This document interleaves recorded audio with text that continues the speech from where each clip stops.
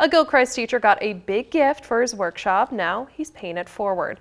Mr. Brian Watts is a CTE teacher. He got a $15,000 donation for his program. The gift comes from the town's interior mill owner, Jim Neiman.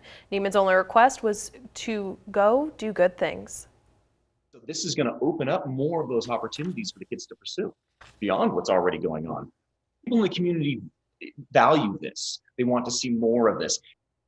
Watts says his original budget for his class was $300. With the new funds, he bought updated equipment and supplies for his students. The community also commissions his class for certain projects which help fund his class.